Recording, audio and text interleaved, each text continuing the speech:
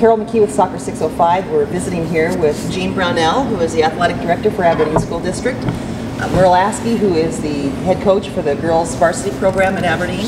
And Steve Cogley, who is the boys varsity head coach. Appreciate you guys taking some time to visit with us today. I know we're in the middle on day 2 of the first ever South Dakota High School Activities Association tournament. Yep. And you both have teams, still have dogs in the race, and yep. We'll be playing yet today. So you guys have done a great job. This has been a phenomenal event. It's really fun to be here. Yeah, thank you. Thank you. We're happy to be here and excited to be a part of the history of soccer, high school soccer in South yep. Dakota. Well, I asked you guys to visit with us a little bit about the sanctioning process, because as you know, this year we're looking at 2 state tournaments. Mm-hmm. This is the sanctioned one. Next week will be the South Dakota Soccer Association tournament. Right. And we've done some polls on Soccer 605. Early in the season, we did one and asked people if they thought that high school soccer would ever be all sanctioned in South Dakota. The vast majority of people said yes, they thought it would happen. A poll that's actually still on our website at soccer605.com right now is asking people if they support sanctioning high school soccer. And it's one of the highest response polls we've had so far this season. Right. And overwhelming majority of people are strongly supporting it. Mm-hmm. But there's still questions. We asked people if they had some questions. Yep. So we have some questions that have come in. I thought we'll integrate those throughout the conversation. But first off, if we could just get a little bit of the history of high school soccer in Aberdeen. Okay. So, Steve, if you want to go first. Yeah, I think it all started. It kind of just started. Oh boy, back in '97, '98 was kind of the original start to it, where we started with the process of just calling ourselves, our older kids, in the fall, a Golden Eagle team. Actually, it was in the spring, I think, originally. And then from there, it just sort of gained traction. I remember when I was involved with it, it was just like, you know, there was a bunch of people behind the scenes that really wanted to make the program as close to a high school run program as possible. And it took a number of years, and every year it got better and better. And I think, I'm trying to remember the very first high school tournament in South Dakota, and by that point we were pretty organized, and I think it was like 98 or 99 in Pierre, if I remember. In Pierre. 98 in Pierre? Okay. So by that time we were pretty fluid running the program. It wasn't quite there because, you know, every step there was a money problem that we would run into. We'd have to raise more money. You know, the biggest thing for us was the transportation. We wanted the kids to travel like any other varsity program would at Aberdeen Central High School. So, you know, the charter busing, you know, once we got that revenue into our club program, there was really, from the time that, you know, eventually we came to the high school, I guess there really wasn't a big difference other than all the work that everybody else was doing. Mr. Brownell was able to, he just took it over. No, you were able to transfer that responsibility. Yes, it was nice. And really, I just had the coach, and that was big. That was a huge thing. So I mean, it was a long process, but I think the program that we were able to give to them, to the school here, was in pretty good shape at the time. Basically, it was, you took the program you had and put it into the Aberdeen schools. Yes. Yeah. Gene, I wanted to ask you a little bit about what kind of support there was on the school board, for example, in bringing soccer into the school. Well, school boards, of course, are political animals, and so what you have to do is put them in a position where they can politically adopt soccer as part of their high school sports curriculum. And to be able to do that, of course, is not an easy task, particularly right now because of the extreme difficulties all the public schools are having making ends meet. But, you know, if you look at the future of soccer in South Dakota, it'll be about school boards and money, because it's not about want to or willing to or need to. You know, I believe all kids should have the opportunity to play the game of soccer inside the high school facility and inside the high school organization. The 2 gentlemen on my left, their responsibilities really are just to coach. We will do the other things that need to be done, and that's how it works for all the other kids and all the other sports, and we shouldn't leave our soccer program on the outside looking in. But that's what it'll be about, those 2 things. And what we were able to do through the help of some very hard-working, dedicated people on the soccer side is we were able to put our board in a position where they could say yes. Now, not all of them were happy with us. We had a 7-person board, and it was a 5-2 vote. But adding a new sport at the time we did it, is it 7 years now, gentlemen? Yep. 2005. Adding a new sport then was not as difficult as it is now. And of course, the other thing is you always have to do is, if you can, when you want something from a public board, you have to put them in a position where they really can't say no. And our soccer people did that by raising all the money to run the program the first year, half the money to run the program the third year, and then a fourth of the money to run the program the last year. And as soon as they committed to do that, then these gentlemen and all the kids that play for them, of course, became part of our athletic department. And so then let me understand, the first year, half the money was raised by the local soccer people? Actually, all of it. All of it, okay. They paid the program. Half of it? Half of it. And the third year, fourth, and then the fifth year? Well, no, the fourth year the school district took it in. Okay. Right now, the system that's set up is the schools have a 5-year transitional period. Okay. And what they need to do is make the commitment to the Activities Association that 5 years from now, we will fully fund the entire soccer program. And then what they need to do is have an agreement with their soccer association on how we're going to pay the bills between then and the time that the schools take over. And as soon as they're able to make that commitment, if the school boards and the administration will make the commitment, the soccer association, that community is on board with it, then they can begin to play in the Activities Association sponsored state tournament and so forth immediately. So they can make the commitment but not be fully funded, but after 5 years, then everything has to be in the school. Well, that does bring up a question. One of the issues that has been raised from our followers is South Dakota has, in 1995, but then Attorney General Mark Barnett issued an opinion that it was we could not have pay-to-play for activities in our high schools, our public schools. So in those first few years, during the transition, the soccer association is paying part of the funds. Are the players assessed a fee? How do we avoid that opinion that's out there? Well, you're talking about two different things. If the soccer association provides money to the school, it's a donation. If the kids are responsible to pay for anything, then you're probably in violation of the Attorney General's.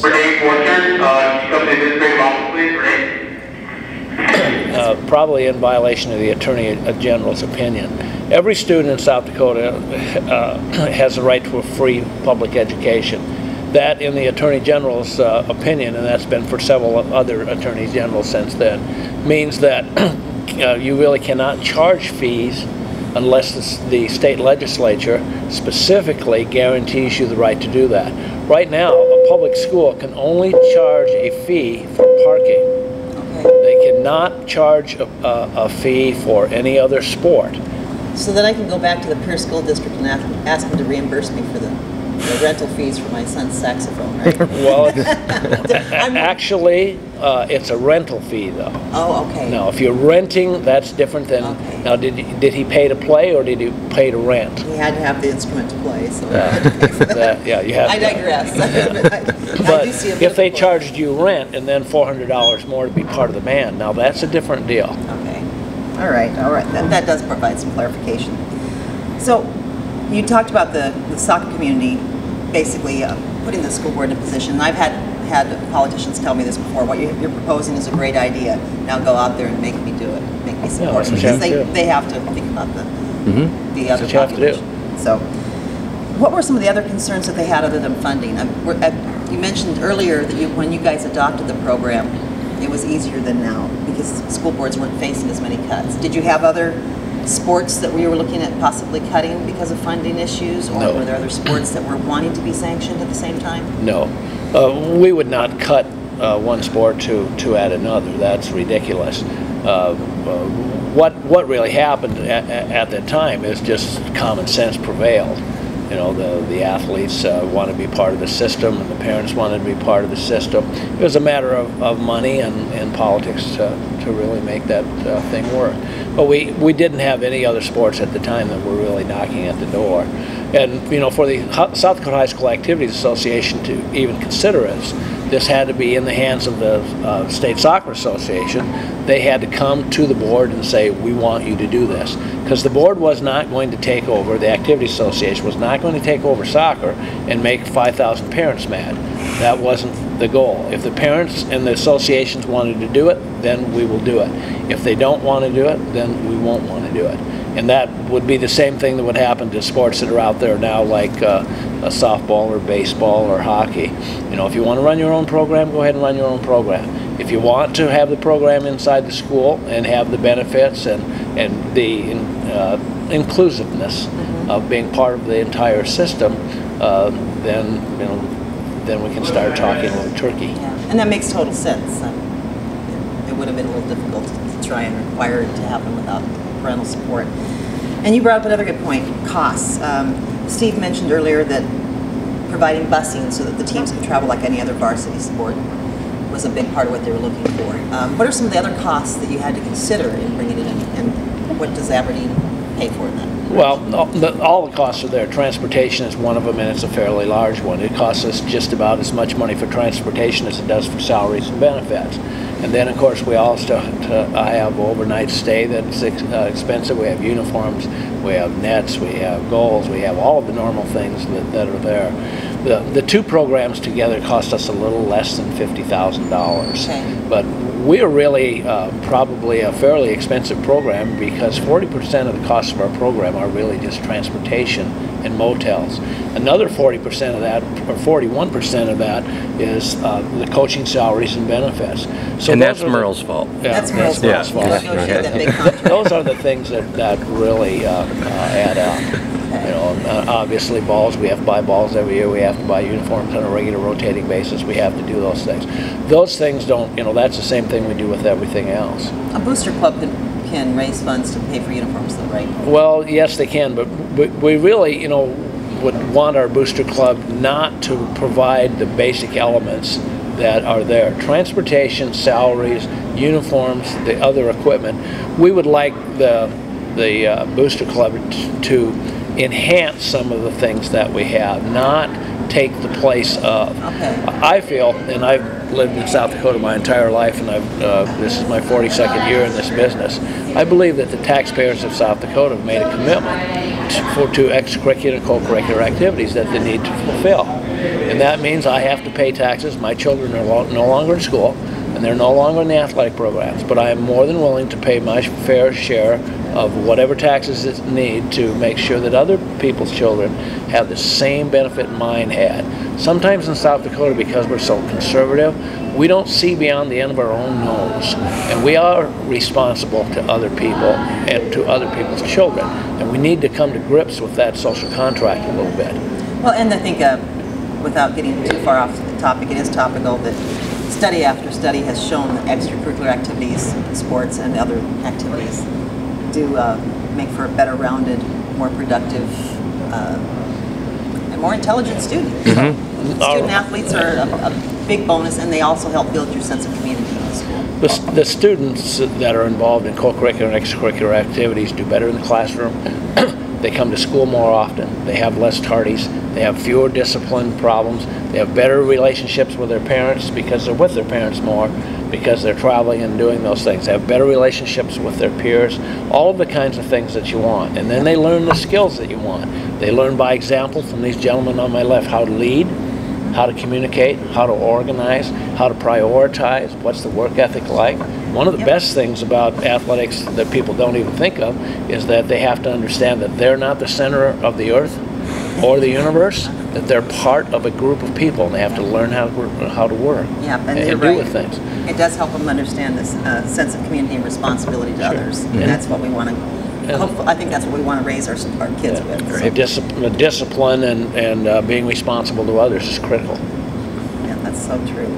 So speaking of the coaches and salaries, what were some of the considerations? Because one of the other questions that has come in is, one of the concerns people have out there is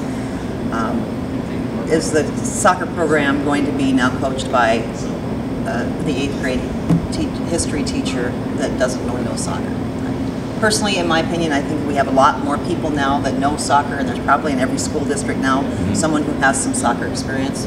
So it's not quite the same issue it was back in the late 90s, early 2000s. But what were some of the considerations in hiring the coaches? Well, what we wanted to do was to find professional people that would take care of the program, take care of our kids. And obviously, in school, there were no soccer coaches in school, no one with any experience. So we were going to hire soccer coaches that came from the Soccer Association. And the two gentlemen on my left are a perfect example of that. And obviously, they've both been college coaches, they've both been high school coaches, they've both won state championships. That is where you go. Obviously, every school would like to have this. We'd like to have every member of our staff a professional educator, but that doesn't always work, and especially in a situation where we have basically no educators that have a soccer background. So we've got to take care of the kids first, no matter who coaches them. Now, on the other hand, these two gentlemen have the exact same professional responsibilities and the expectations that we would have if we had our 8th grade science teacher doing that. You know, they know what they are and they get the job done. Oh, that's a perfect transition, Merle. What are your responsibilities as a high school coach, and how have you seen the transition to a sanctioned program be different than it was before it became sanctioned? Well, I think the biggest thing for us as coaches is just to be professional and give the athletes an opportunity to compete and to develop as young adults. And I think that's the biggest key for us, is just to put them in situations where they can be successful. You know, we're not always going to win every game, we're not always going to win every tournament, but the biggest thing for them is to learn how to go out and compete and deal with winning and deal with losing. And the other thing, the transition period, you know, it really worked. You know, it was pretty flawless for us because we were running a pretty high level program before we came into the school district, and it worked really well. And now being in the school, it's really, you know, the athletes are so much more comfortable with where they're at. They're able to intermix with their peers, the other athletes in the school, the other students in the school, look to them and talk to them about what they're doing and what they're going after. And before we were sanctioned, you know, they were just another, you know, the parents had to dismiss them from school, and they were always gone, and people, you know, weren't really interested in what they were doing. Now that the students themselves and a lot of the other staff members and stuff talk to them on a daily basis about what they're doing, you know, how their team's doing, you know, wishing them good luck, you know, patting them on the back when they're doing well, you know. And the same thing happens in the community when we're within the school district. Through the community, we get a lot more community support. You know, there's a lot more people walking up and talking soccer to you, asking you how your team's doing, where you're going, you know. And me not being, you know, in teaching, you know, I work for the state of South Dakota. You know, a lot of my coworkers, you know, ask me, you know, how's things going, you know, how's the team doing, you know, read the article in the paper. You guys had a couple of good wins this weekend, you know. And it not only builds within the school itself, but it builds within the community a pride and a sense of belonging to something bigger than yourselves. And I think the students really benefit from that kind of an atmosphere. Yeah, and I guess, having been a team manager when we had a high school team, I had to always remind the parents to call and get the kids released. So that's a nice benefit to not have to deal with even just that minor detail. What these two gentlemen are talking about, of course, is the concept of educational athletics.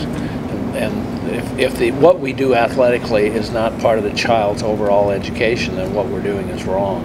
And neither of these gentlemen have degrees in education, but both of these are very well-educated men, and they understand the importance of education. You know, we'll want to win whenever we can.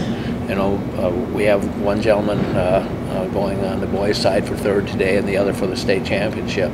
We also know that's important.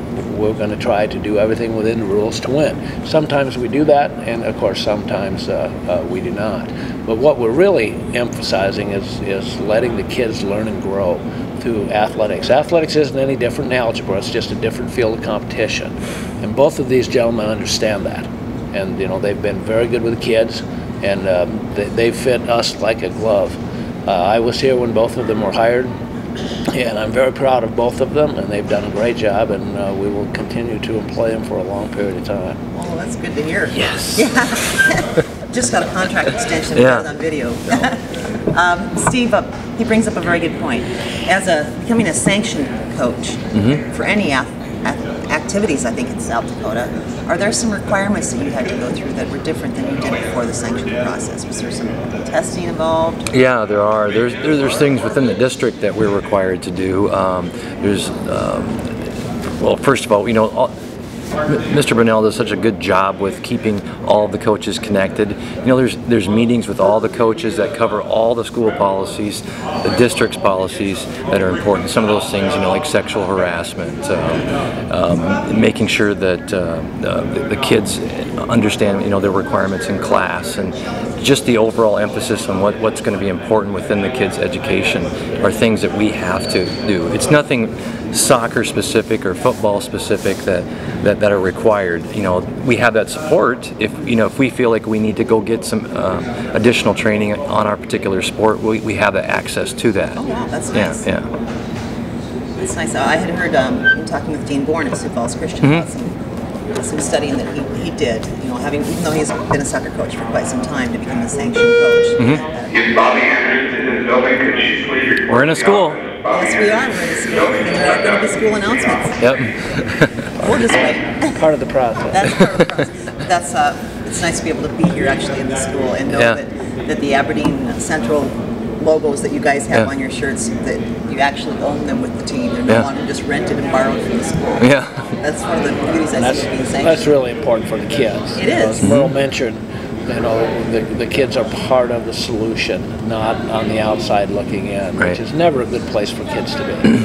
That's one of the things. If I feel proud of anything that we've done with the soccer program, and it's been a lot of fun for me, is the fact that soccer is no different today than football or cross country or basketball or track and field or volleyball is. It's all the same. We don't look at our athletes any different, we don't think about our athletes any different, and we don't treat our athletes any different. Well, they're all the same, but soccer's just a little bit better. Well, you better go talk to the football coach, because he'll tell me the same thing. We take And for I granted. understand why. We take for granted so many little things. I just remember the first time I remember seeing like schools put together like their fall activities schedules. You have your football and your sophomore football and your volleyball and your basketball or whatever it may be. But then, I remember a kid holding one that had the soccer schedule on it. And I just remember him being smiling and seeing that on there. It's something as small as that, makes an impact on a kid. It does. Well, you two both come from the soccer community into the school community, and one of the things you were doing that has happened in the interim is the same thing that's gone on in Sioux Falls and Rapid City is looking at. Sioux Falls used to have Dakota Gold, they have Great Plains, and Sioux Falls Soccer Association. They're now Dakota Alliance Soccer. You guys had Aberdeen Soccer Association and Northern Glass Club, and have now merged into the Hub City Soccer. How did those transitions and changes in the soccer community impact the transition to sanctioned high school soccer? It provides a huge base of volunteers, first of all, and support to help. There were so many people building up from 98, 99, all the way up to 2005 when that vote finally occurred in the school board, that put so much effort and time, and all of those people were primarily our soccer people, that have been involved with Aberdeen Soccer at that particular time, or Northern Blast, or Hub City Soccer Club. I don't want to name names, but you have the Suttons and the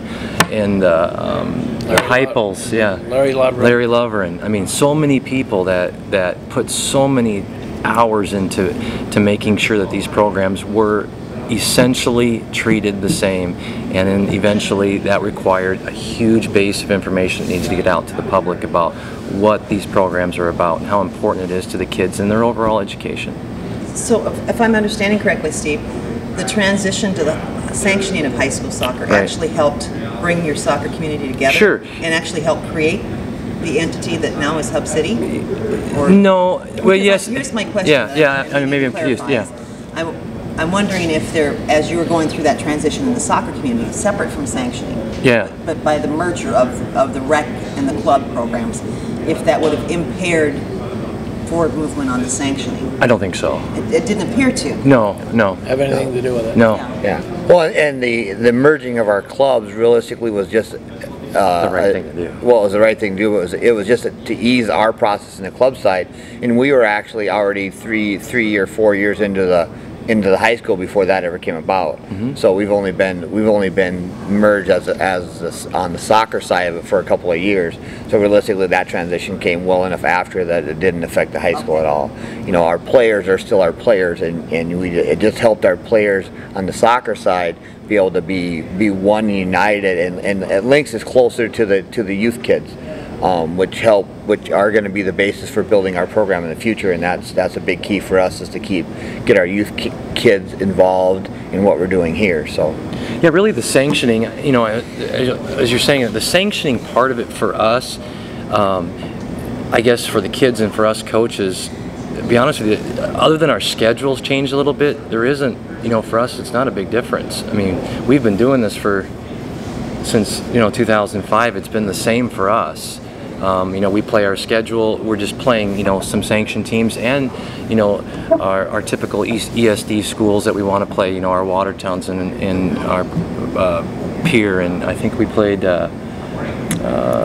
Mitchell. Yeah, I mean, so for us, it hasn't been a huge thing, but, you know, for everybody else, it provides that extra exposure. You know, for us, it was more of a local thing, you know, with working with our school district at the time, where, you know, sanctioning wasn't even there yet, you know, but it was the right thing to do for our kids within our own local area here.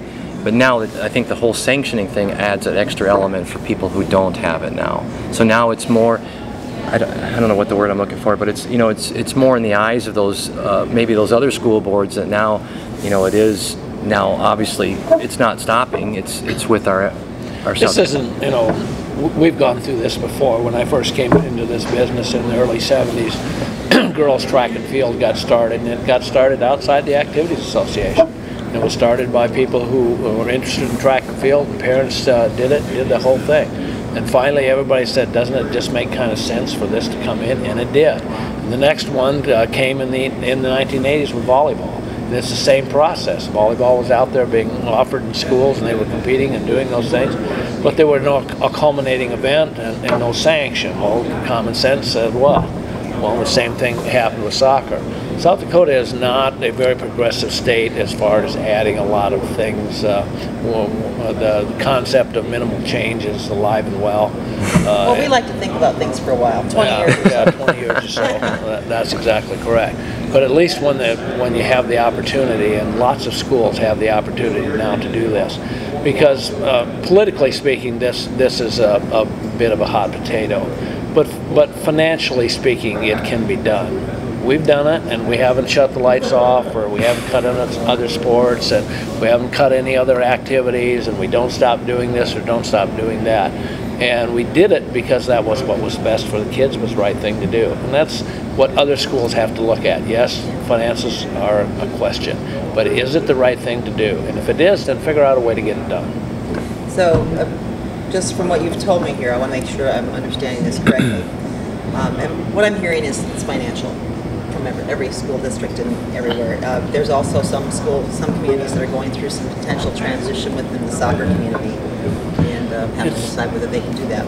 But the financial part of it can be done in a fashion like you guys did, where if you just make a commitment, that the school district makes a commitment to do it, you can have a transition period where the soccer community can continue to fund it like we do right now in a lot of the areas, and just transitionally, incrementally reduce that and shift it. The politics is critical because it's very difficult for a superintendent and a board to make cuts in other areas that are being forced upon them, and then add a band or add a soccer team or add anything. The political end of that is what gets in the way. And then we don't know what funding is going to come from the state legislature, so we'll see. Probably the most critical issue that will impact soccer, along with a lot of other things, will take place on Election Day. If the initiative passes and we add a 1-cent sales tax, that half of that money will go really to Medicaid and to take care of our senior citizens who really, and monetarily may not be able to take care of themselves in hospitals and nursing homes, and then the other half sent to education. That will make a huge step in the right direction.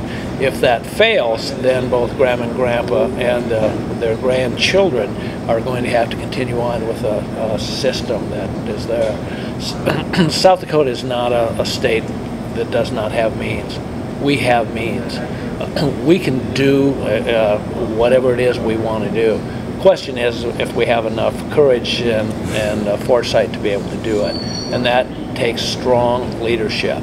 Leadership that can stand up and say, you know, these are hard times, but this is about grandma, and the grandkid. Let's get it done, do it right. Well, I got a couple more questions for you guys as coaches, for your fellow coaches. One of the concerns people have had out there is if you move it to the school, then you lose the ability to control when the season is. Have you had any concerns about that? Like, what do you mean, season? That it may shift, as some states have done, To the spring? I guess we wouldn't have any control over that. Yeah, obviously that would come from the athletic directors and the administrations, but I can't imagine why they change it. You know, we do have some states that surround us that have spring. Yep. But actually, from what I understand, they're looking at going to fall as well. So. Right. Give you a little history on that. When it was first proposed, the executive group of the South Dakota High School Activity Association wanted the boys in the fall and the girls in the spring. I was vehemently opposed to that, and we worked, and I was part of the soccer committee that worked with the executive group and the board of directors, and we got that back where it's at. We have a very busy fall. Yeah, we do. Very, very busy. We have 11 sports going on right now at all levels, but we can do it. And, you know, we have all kinds of football teams, we have all kinds of soccer teams that go on to use that same facility. And our facility out here, Northern State University uses it, Presentation College uses it, Roncalli High School and ourselves are there. And we don't have many major scheduling problems. And it sure doesn't look any worse for the wear either. No, it's a great place to play. And Yeah, our soccer teams are just like our football teams and anyone else. So moving it into the spring, I think that would be a huge error, and I don't think that would ever happen. That's been one of the concerns. Really? Yeah, we've heard that. I think it's diminishing over the years as people are seeing other sports go in. So what would you say to your fellow coaches who are on the other side right now? Yeah. And the dark side, as you probably are thinking of it as, non-sanctioned soccer. Has it been a good move? Yeah, oh, absolutely. It's a no-brainer. Yeah, I mean for us, it's always a good movement. Like I said, for us, it builds within your community and within your school. You know, a lot more support. And the other thing is, from a lot of conversations I've had with Mr. Brownell, athletic directors are going to hire coaches who are able to coach. They're not going to put people in charge of soccer that don't know anything about soccer. It's just, for the most part, it's just not going to happen. So the coaching stuff, it will get taken care of. They just have to be willing to commit to the program and commit to the rules that the school is going to have. I mean, that there's going to be, you have your contact rules and a lot of different things will change, but that doesn't mean, we've worked through our competitive program and we've built a base of coaches that help us out and continue to work with our athletes when they need to be worked with, and our programs continue to grow and get better, and that's what's going to happen. The coaches just got to be willing to support that, and like I said, they'll just have to work with their athletic directors and their schools and get the process started. I think one thing that they have to remember is that no athletic director is going to take on a program and wants it to be poor. You know what I mean? The program reflects upon the athletic director, and the last thing that they want to do is have a poor program. So they're going to put every resource they have or have available to them to make sure that the program is run right. And what I love most about the high school program, first of all, is the kids really enjoy playing for their school. They do. I mean, I've coached in all levels, and I know the difference. Playing for your club is important, but the sense of that, for that 2 months, there's nothing better than this high school season for these kids. And for the coaches, when it goes into the district, you have a responsibility to be a coach, because that's what we are, coach. We're not administrators, so to speak, and we don't want to do that. I don't want to do that. I want to coach the kids. and that's the big thing for our coaches to know, is that once it's there, that's what you get to do. You get to be their coach, you know, and the athletic director will worry about making sure you have the resources necessary to make it be successful. You don't have to worry about recruiting a team manager? No, no, we have student managers, That's me. And then you can develop the leadership of the student managers. Yep. And you're the new team manager for the team. That's what we function You seem to be doing that job quite well for Yes, he Well, I don't know does. if we are now, but that's what we do. Yeah, he is. Well, gentlemen, I really want to thank you and give you an opportunity to add last comments. This summer I had the pleasure of attending a conference where Merle Hodges, I don't know if you know Merle or not, but he is a football player, professional football player, who graduated from Idaho and was a running back and ended up with the Pittsburgh Steelers, was extremely successful. Then after leaving it, of course, he contracted cancer and defeated that. And what he did was to share with us his philosophy, and I think this is a philosophy that should probably be listened to by schools that aren't sanctioned. And his philosophy from the time he was in middle school to high school to college and professionals was find a way. And that's what you have to do. And if you have bright, articulate individuals in charge of schools and soccer associations, let's sit down and figure out what it takes to get to where it is and how to do it without causing any sort of melee in the community or the state, and get it done for the kids. It's the right thing to do. Sounds like a good place to stop there. Yep. Thank you, gentlemen. Good luck in your games this afternoon. Thanks. Thank you. Yes, Thank you very much. I better go to work. Go to work. Okay.